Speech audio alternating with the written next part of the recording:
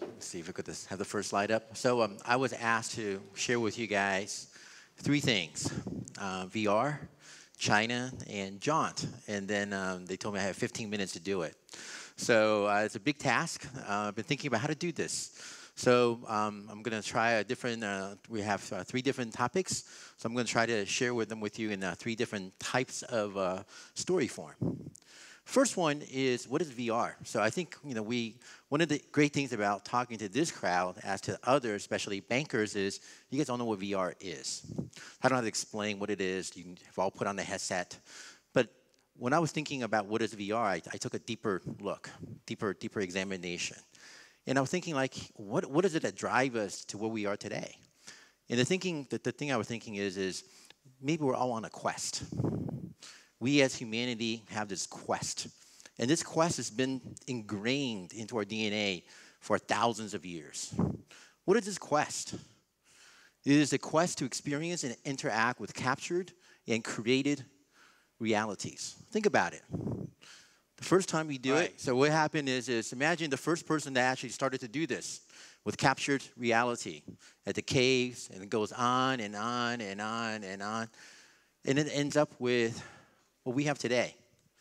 And I kept it right now in this particular slide and ended on James Cameron, because I think this is one of the things that at least made me had a pretty interesting epiphany when I saw Avatar, and subsequently we're working with him on some other VR projects in China, is the fact that the technology is good enough at this point to create some pretty darn compelling realities. Rather is recreated, captured, or imagined, it didn't matter. The fact is it's pretty darn good. The computational power that's available for us today to go do that is here. And there's going to be a tremendous amount of breakthroughs and storytelling in this traditional form of filmmaking, TV, internet, so on and so forth. That is something that we all know. But we're at a crossroad. I thought it was a pretty interesting crossroad. And what is that crossroad in our quest? Is our decision to be either an observer or a participant. See, in the past, when we go back to the other time, when you're reading a book, when you're watching a movie, we're really a participant. Even though the story narrative might be in first person, where if you're looking at Cloverfield, you're looking at, from a first person handheld camera perspective, you're an observer. You're out there sitting in your, if you're in a movie theater, sitting in your chair with your popcorn, you look over to your right or somebody there, or if not, it's an empty chair, you know that you can escape. There's always a mechanism for you to get out of that environment. Well, with virtual reality, it kind of takes that escapism away from you. It puts you into something of a participant. So what is it that we really want? I think what we really want is something we've seen before already. We've seen in the TV show Star Trek. I'm dating myself here because when I was putting this thing together, my wife goes, you do realize that was 20 years ago when the holodeck was first introduced in the Next Generation, for those of you who saw this show in the US. And then, of course, the movie Matrix, where you're plugged in and you have full sensory, and you don't even realize you're in this created reality. And that's what we really want. And then, but it's more than that. I think what we really want is a choice. In the prior world, in the film, TV world, you don't really have a choice. You are an observer. The director, the showrunner, they have full control of what you see and what you don't see, what you experience, what you don't experience. That is not the case anymore. You have choices. You have the choice to be in a scripted narrative, or you can be in a construct. I just want to be on top of a mountain with birds, no story, I just want to be here. You have that choice. You have a choice to be first person or third person. You have that choice. You have the choice of being in this alone, or you can play with as many people and interact with as many people as you like. And you can make this into a very personal memory where you can share it with everybody. That's a choice that we face today. And this is, I think, where virtual reality and everything is taking us. And I put on there the virtual reality, AR and VR and AI, is because I really believe that virtual reality alone is not going to help us make these choices. It's going to be the integration of AR. with VR, because none of us really like to be in that headset all the time, regardless of how good that experience is. We want to be able to see our hands. We don't necessarily want to have a phantom limb. We want to be able to, have the choices of being in your automated driving, self-driving car, to be totally tuned out, or have the ability to have a semi-virtual reality experience. And of course, when you're in a free-form environment like this, the directors and the screenwriters and the showrunners are not going to be able to plan for every single details. That's where AI comes in, where these artificial intelligence, the machine learning component of creativity, will be able to fill in the little blanks. That's where I think we're headed. And I think, based on some of the presentation yesterday, and I think we're here today, I think we're getting closer. We've got a while to go, but I think we got a little bit closer. So that's my couple minutes chat on VR. Let me share with you a little bit on China, if we can get the projector up again. Okay. So no matter how much we practiced this last night, it's never ever. So while we're doing this, we had a story. So when I was at Microsoft, we have this thing. Back then in the old days, there's something called these big CES events, and Comdex they used to call them. And then what we tried to do was, we actually had to launch the event, to launch our products back then. And then I was in charge of this product as part of the Microsoft Office. And Steve Ballmer is going to come over and be our guest speaker and do the presentation and launch the event. Do we have everything up, or are we not? Oh, we got to click it? So we're up? Okay, good. All right, so I won't tell you the story. You can ask me about it tonight at the bar. All right, so next thing, move on to China. So VR with Chinese characteristics. So this is something I want to make sure that I want to share with you, because China is different. It's one of the most unique places on the face of the planet besides North Korea. I really think that if you look at its history and everything, it is unique. It is one of the few places on the face of the planet that's never been colonized by a Western country, that from a religious perspective has never been penetrated by the missionaries. It retained its own culture for over 5,000 years. It's also one of the few countries after World War II that did not have a foreign military presence like you have in Japan, Korea, or Eastern Europe. So it retained a lot of that characteristics that it is today. So some of the things, first of all, it's huge. It's enormously huge as a market. Some of the stats here, I won't go through some of them, but you can look at some of this stuff. The population itself, the internet population itself, is about the size of Europe, the entire population of Europe. Just to give you an idea how big that size is. Okay, the second thing I want to sort of show you is everything you're familiar with on the internet probably doesn't exist in China. You want to Google it? Not going to happen. You want to Facebook it? Not going to happen. You like your Twitter? Sorry, Donald Trump, not going to happen. You want to watch a video on Netflix? Not going to happen. So you have an environment, an entire market where there is a Chinese substitute for every single thing that you are familiar with. That drives tremendous amount of user and content disparity. You don't have necessarily convergence. Sometimes you have actually a pretty big divergent. So for example, search. Search for one of the few things that actually converges. If you go to a Baidu, you look at a Baidu experience and the results, very similar to Google. But that's where it ends. When you do social, there's no Facebook. In China, they use something called WeChat. Everything socially is done on WeChat. WeChat has gotten so powerful that it can do commerce. It can do payments. You can pay your electric bills. You can go ahead and make banking transfer. You can go online shopping. I can book a movie ticket, all on this thing called WeChat. Matter of fact, if you're a Chinese citizen, you can apply for visa or to renew your government ID information on this WeChat. The government services all integrated into this social app called WeChat. It's an amazing thing. And you know what? Virtual reality is going to have to integrate with this. So you have some pretty interesting idea of how some of these things are different. Another thing I want to highlight out is actually the web store, the app stores. So in the US and Europe, you get your app primarily from two places, right? You get your app from Google Play or Apple Store, the App Store.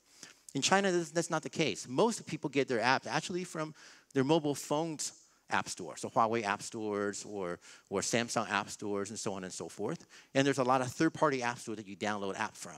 So the dominance of a single app store changes the dynamic how you behave in the US and Europe. But when you go into China, those dominant app stores no longer exist. It's a different behavior regarding that. So the other thing about VR, I want to make sure I got everything on the other side right. Okay. So this is, I think, very similar to the US and everywhere else. VR growth is influenced by headset, the experience centers, and content. So if you're a Chinese VR customer, what is it that you experience VR? What's the first point of contact? In most cases, it's a relatively very inexpensive headset. There's a discussion I had with one of the attendants yesterday regarding, is that a good thing or a bad thing? I think a couple months ago, a year ago, it was a great thing. People were exposed to it. Now I'm not too sure because it leaves the mainstream audience with a distaste in their mouth. Wow, I tried it. It's really not that great. This is all it can do.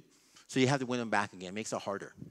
And then the other thing is the VR Experience Center. One of the interesting things about China is taking place, I think one of the speakers alluded to yesterday, is a proliferation of something called VR Experience Centers. You go out there and you can play with it, you can watch content, and this thing is pretty pervasive. So you can go down to pretty rural parts of Chinese cities and you'll be able to touch these VR Experience Centers. So in many cases, the Chinese experience's first experience with VR it's not necessarily a lean back experience that you would have with an Oculus, with a Samsung where the cardboard. It's actually a lean forward experience where you're in the experience center, you're playing these games, you're interacting with it. So the proclivity for the Chinese VR customers, I think, with the audience, is to want to have that interaction, to want to have that engagement much, much more so than maybe in the US, especially when your first engagement is much more of a laid-back experience. I want to watch things. I don't want to necessarily play with things. So I think that's something that's happening. The challenge, I think, with these internet experience center is that their current model is not going to be sustainable. It's great as a novelty, but I think they missed out on the most important part of having an arcade with an experience center, and that is the fact that if you're in a VR and you're in this experience center, you won't be able to experience why we go to the VR, which is to listen to the crowd, listen to the aggregation of your fans cheering you on as you dance, as you hit the highest score. You're going to miss all that social element. So somehow or another, that learning experience has to integrate that piece into the offline experience. The other thing is 360 isn't that big in China. So it's not as big as it is in the US, where it's driven by Facebook and YouTube on the 360. There's not that many growth of that. So that's something that I'm not sure if that'll change, but that's something we're watching. There's definitely been some move into 360, but that has not taken off as much as in the US. The other thing is content quality. So one of the things that I experienced in the last year that I've been in China is the content quality of VR hasn't really vastly improved. In the US and in Europe, you have a lot of very renowned, I think, VR studios. You have Baobab, you have Penrose that we have here, you have Felix and Paul, you have Within, and so on and so forth. In China, that's yet to be developed. That's yet to be developed. And that's why I think one of Jaunt's aspiration is to be the China version of that particular world-renowned VR studio. And the last thing is what we're seeking, what I've been seeing in the last 3 to 4 months, is there's a pickup. There's a pretty big pickup in the hardware market in terms of cameras and headset. So those are some of the things that are happening in China that may hopefully you find interesting. Here's why I'm bullish about the market. There's two things that's happening. One, this is global. One is Daydream. In China, it would be Daydream or equivalent experiences because there's no Google Play. So it'll be some version of that has all the attributes of a Daydream without the Google Play component, and it will not be necessarily driven 100% by Google devices. Second thing is the launch of the Microsoft VR headset for Windows 10. Why is that important is because when you have a mobile population of about 695 million people, and about 70% of those mobile devices gets replaced every year, what you'll have to see is that pretty soon, you're going to have 100 million of these Daydream equivalent devices. It could happen as soon as the end of 2018. I think one of the speakers yesterday had his 100 million mark on his slide. I laughed because I had the same number. Is we're going to hit that critical mass pretty darn quick in China. And then on top of that, when you have a huge pretty large PC gaming-driven economy that's going to have this headset, you're going to have a pretty large adoption, very, very rapidly. And what that means is it creates tremendous amount of scale for your hardware guys, for your content and your game to develop the really, really great content that's required to drive this market. So I'm really, really bullish about this market. That's why we're in China. So next thing I'm going to go really quick is to introduce you to Jaunt. Some of you may not know about Jaunt. I'm going to go through this really quick. But if you're in the VR world, chances are you already know who we are. We have this camera. It's pretty kick-ass, camera. We think it's the best camera you have in the market today. We can do 120 frames per second at 12K. We have amazing low light resolution. The picture we have here, if they can get it up, shows you what we did at Burning Man at such a low light resolution with very low noise. We've been working with a lot of producers and directors and cinematographers in China and in Asia, especially when they have low light requirements or very complicated lighting requirements. This camera is absolutely amazing. The other thing that we have is we're the only one with a cloud-based rendering and stitching and post-production workflow. So just give you an idea what we're able to do from a cloud perspective. We run on AWS in the US and the rest of the world. We run on AWS also in China. And we have this amazing ability to do our rendering, stitching, and also workflow on the web. So the other thing is that we do is, you may already know a lot of this is, we work with amazing creators all over the world on the production and distribution of content. So some of our unique production is with Paul McCartney and also with Doug Liman on the Invisible series. And of course, we just announced at the Sundance our taking on the revival of a Lawnmower Man, making that into a VR movie. So that's something that we're very excited about. We're very pleased to see. And last thing I want to last two slides I want to show you really quick is Jaunt China. So introduce you to Jaunt China. We were formed officially in February. It's the first joint venture in China for virtual reality. We're the only company in the world in China right now that can shoot, produce, distribute content globally in China. And last thing I wanted to introduce you is what our focus is. My focus is what I'm here.